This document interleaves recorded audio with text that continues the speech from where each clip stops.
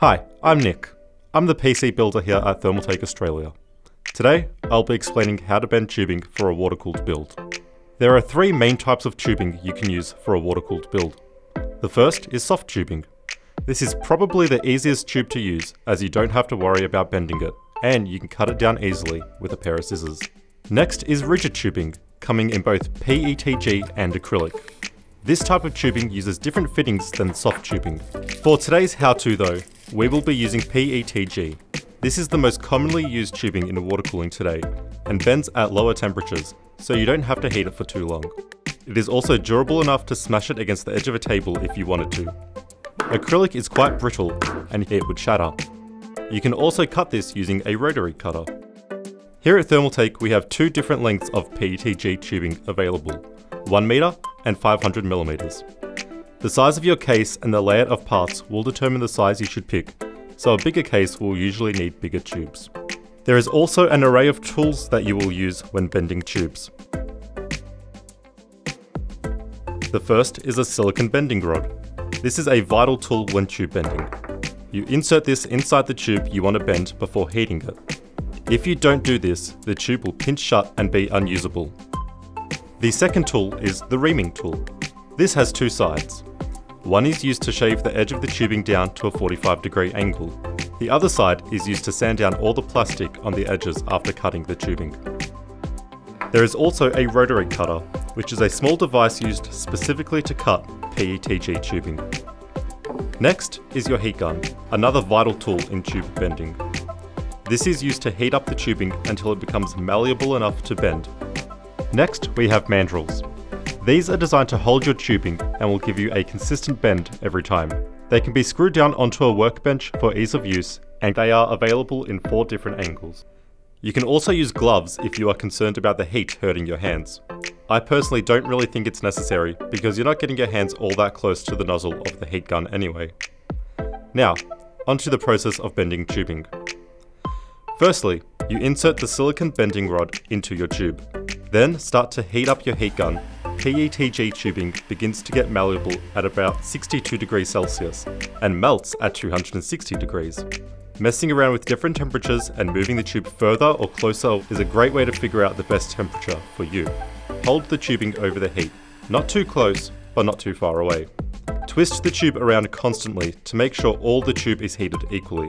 Also ensure you're heating up a significant section of the tube. If you only heat up a small section, when you go to bend it, there might be a risk of kinking because there is not enough area for the tube to bend around. The best way to determine how much to heat up is decide where you want your bend to be, and then ensure you're heating up around 10 to 15 centimeters on either side of that.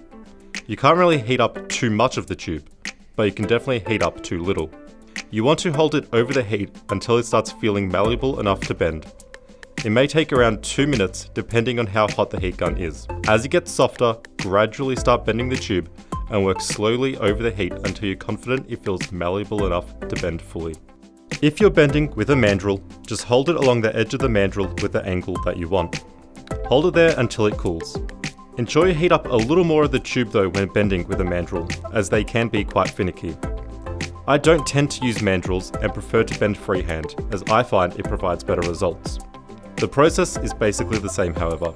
You just make the bend yourself, and again, hold it until it cools. To cut the edges off the tube, grab your rotary cutter. Work slowly. PETG is rigid, but still quite pliable. If you close the cutter all the way, you will end up squashing the tube. So ensure the blade is just touching the tubing, and then do one rotation. Twist the handle to extend the blade, and do another rotation. By going slowly and taking your time, you won't damage your tube and will be left with a cleaner cut. Next, tidy up the edges of the tubing with the reaming tool. Don't worry about trying to give PETG tubing the 45-degree angle, as I find the tool likes to grab the tube and leave you with a slightly jagged edge. To clean the inside of the tube, place the reaming tool at the end of the tube and turn like you would sharpening a pencil.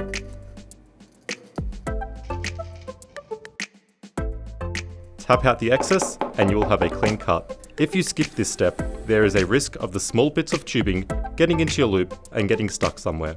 If you don't have a reaming tool, sandpaper can also work. And now, you have just completed a bend.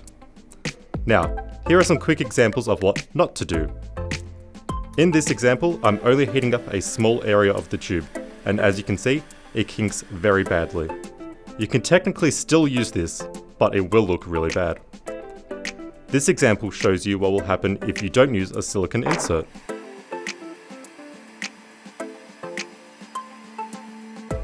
As you can see, the tube is basically unusable now.